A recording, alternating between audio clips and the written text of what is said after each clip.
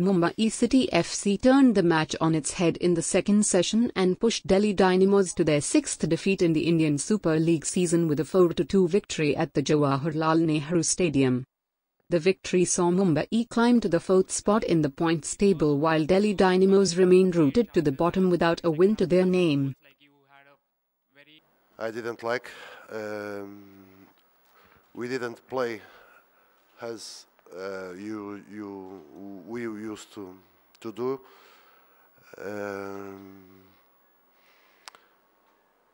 The first 5-10 minutes,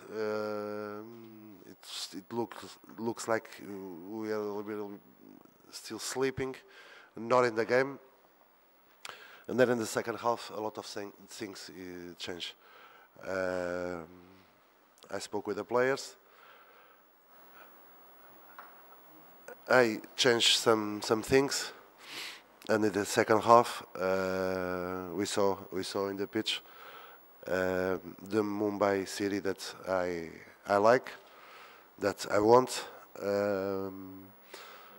and the team that is making a very good job since the beginning of the season.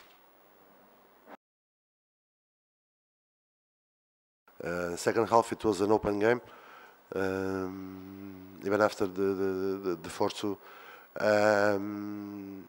we didn't stay in the back defending, looking always to score one more. It's difficult. We fly yesterday night. We arrive at the hotel 10:30. We make 1 hour today to reach the stadium, and you know, when you are losing, you must run more to fight for the results. But I'm happy. It's true that we concede 2 goals, and we came from 4 consecutive clean sheets. And today we conceded 2 goals, but also it's true that it's not normal for us to score so many goals.